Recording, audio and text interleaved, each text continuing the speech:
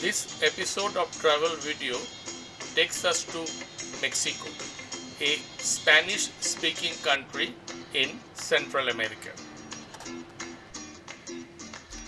People from Spain started settling here since the beginning of 16th century. The area was then called New Spain.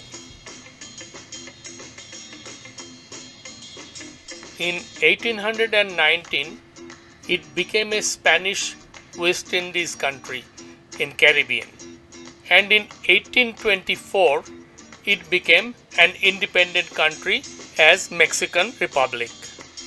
For now, we landed in Cancun at the eastmost part of the country, one of the most tourist frequented in entire North America and a major illegal drug trafficking route. Cancun means throne of snakes in Mayan language. Heading towards our destination. From the airport, there are almost wall-to-wall restaurants, hotels, and resorts along the Arabian Sea coast. The destination.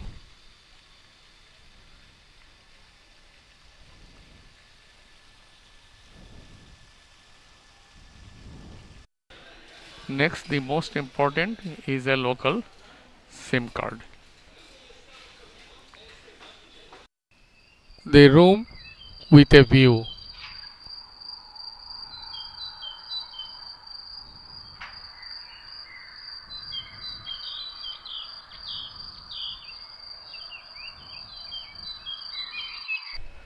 And the view from the balcony.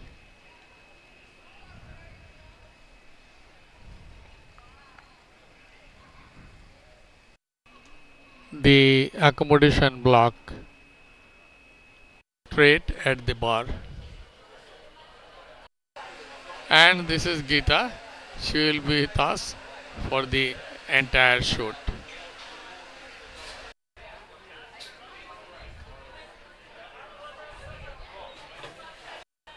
The bar behind, not yet behind the bar.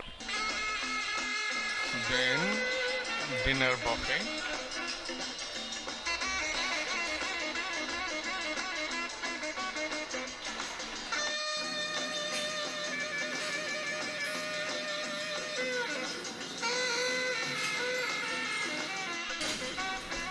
Cactus salad, never heard before.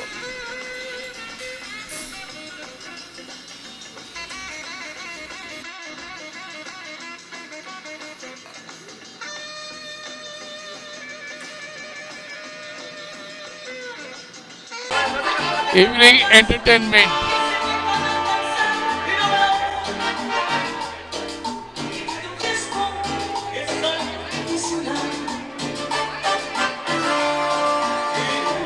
My bedmate. This is 1.6 million square kilometers Gulf of Mexico, formed by the tectonic process of the plates about 300 million years ago. This gulf once changed the history of our planet Earth.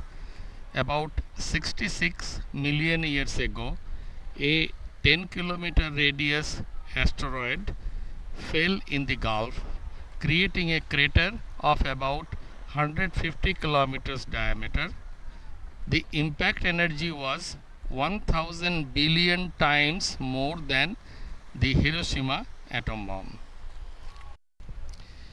A cloud of burning earth and rock, as well as vapor ejected high up in the atmosphere, covering entire earth, creating so much heat and blocking sunlight for decades, causing demise of most plant and animal species on earth, including extinction of Dinosaurs.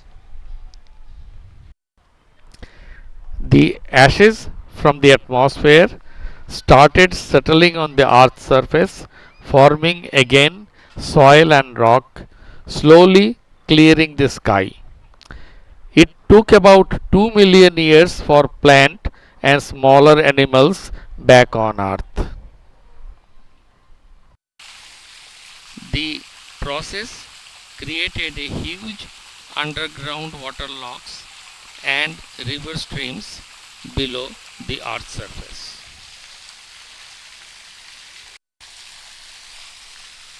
Thereafter, in millions of years, wherever there were limestone beneath, cave-like sinkholes, popularly called cenote, developed due to collapse of limestone exposing the water below. There is no current estimate of how many cenotes are in Mexico, but there are over 6,000 in this area only.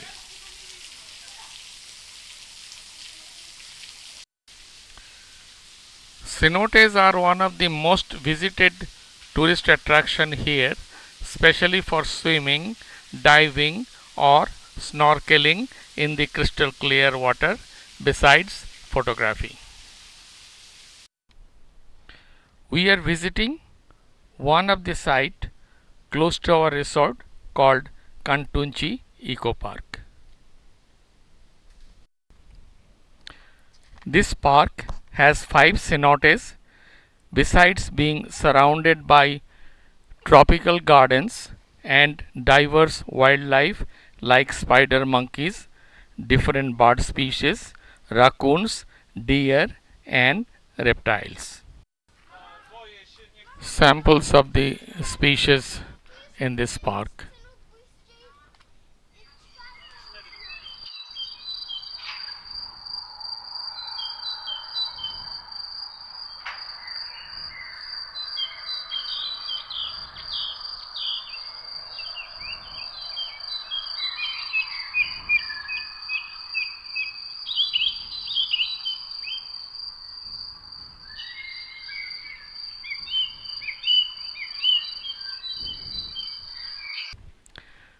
Nearby the park, within a few kilometers, there are at least dozen such cenotes. The cenotes are usually 1 to 6 meters water depth, but this is a part of one of the largest underwater cave systems and is the deepest known underwater cave passage at about 120 meters depth. The whole cenote system connected to it, called Sac Aktan or White Cave System, is at least 61 kilometers long with 28 cenotes in the system.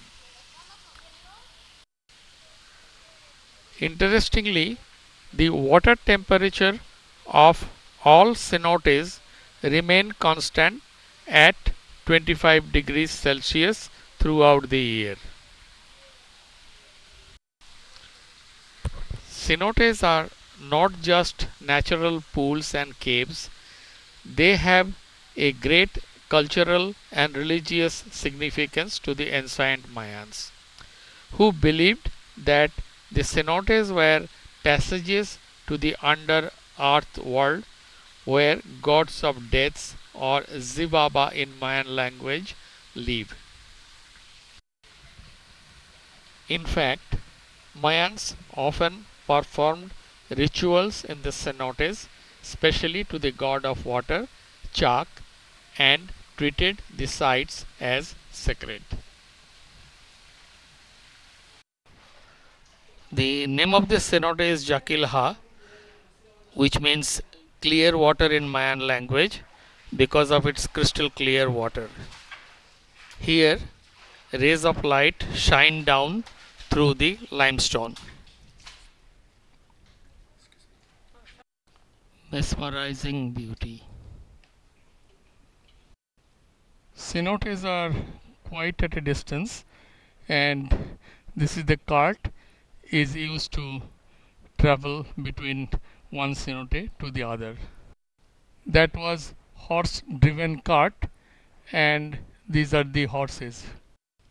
And here is the track, although we walk down. There is one more cenote in this park where we cannot go without a guide and underwater gear. The cenote has to be reached by climbing down through a ladder to a underground river. We are skipping that because we are here for videography, not for underwater sports. The cenotes here are often featured in documentaries like BBC Earth and many movie sequences. Now from prehistory to history. This is Tullum Mayan ruin, one of the most tourist visited archaeological site in entire Mexico, similar to Taj Mahal in India. One of the earliest known civilizations is Maya, originating in around 2000 BC, almost at the same time as the Indian Vedic civilization, starting first in Mexico and spreading east to Belize, Guatemala, Honduras, and El Salvador. There are many archaeological sites in this area, but we are visiting a seaside site on the Caribbean.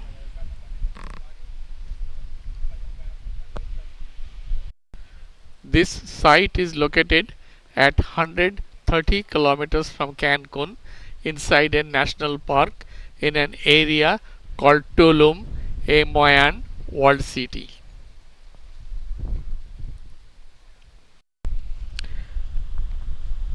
The old Mayan name was Zama, meaning city of dawn, possibly because this is the only Mayan city overlooking sea.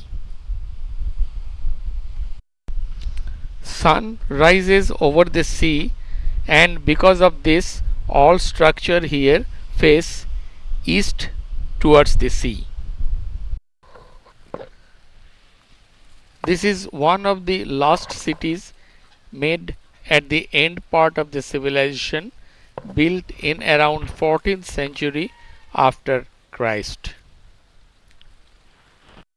The city used to be protected on one side by the sea and the land side by a massive wall commonly known as Tullum's Wall with 5 gates and corner watchtowers. The original wall was about 4 meters high, 8 meters thick and 400 meters long, making one of the most fortified Mayan cities. At the center of the city, on seaside facing the sea, here is this pyramid looking main building called Castillo or El Castillo, which means a castle. This is about 25 feet high and possibly built in stages over many years. Near the main castle, this is the temple of descending god or temple of Venus. The deity of Venus is worshipped here. On the seaside, this used to be the temple of yearly cycle, an observatory for tracking the movement of sun. This was the shrine of god Izama. Izama means god of creator, something like Brahma in Indian mythology. There was a beach here where trading canoes used to land from other Caribbean islands.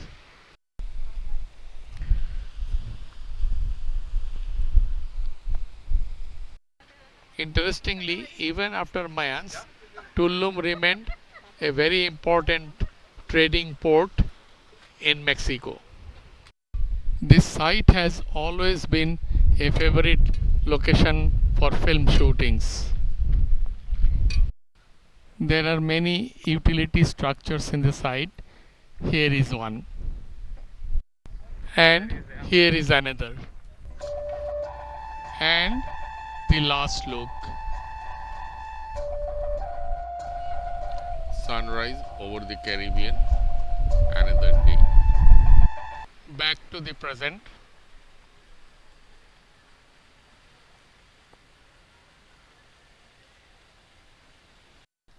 And exploring the nearby area.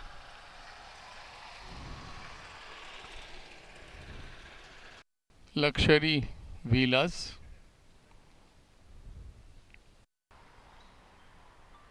apartment building,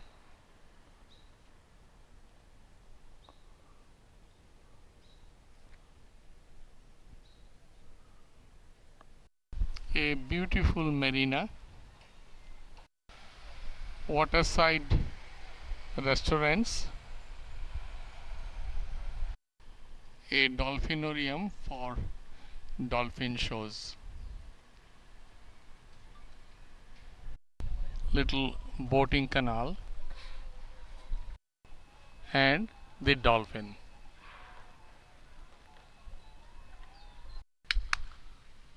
More dolphin chasing my hat. Little shopping area. Finally, the destination.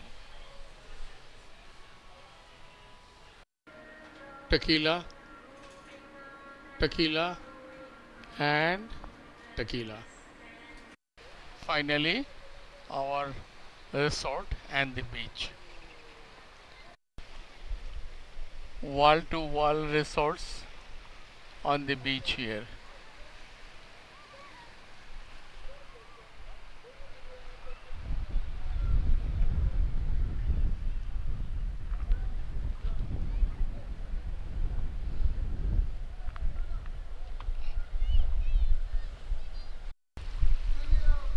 Lots of activities, swimming in a cove, sunbathing,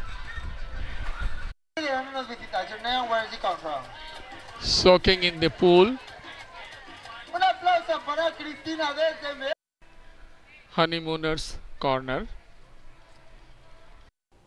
tennis court on the roof, theater for the shows, tour operators booth, gift shop,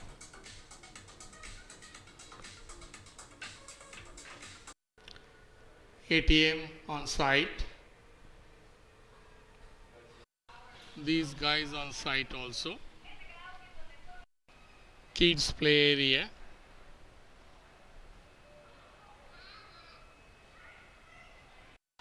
The gym and the spa area. Hot bath pool. There are varieties of restaurants, Spanish, Japanese, Mexican, and this one is Italian.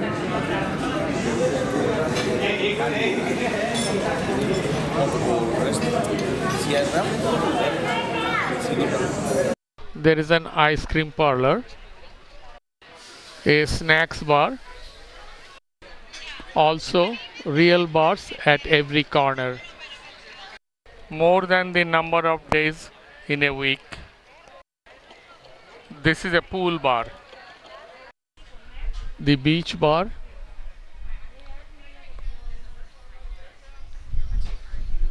Right at the beach. The lobby bar.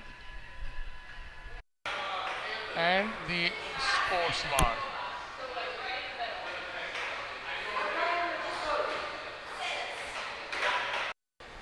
Finally, Geeta is behind the bar.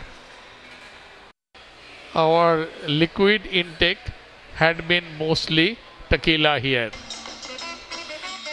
Tequila is almost Mexico's national drink and originates from a small town, Tequila, in south central part of Mexico.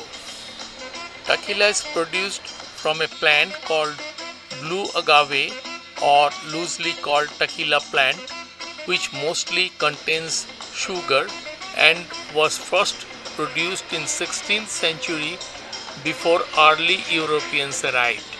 Long before British band The Champs made the name world famous. Finally, the final countdown. This is Binoy Bala and Geeta, Megalith Video, signing off from Airport Lounge, Cancun, Mexico.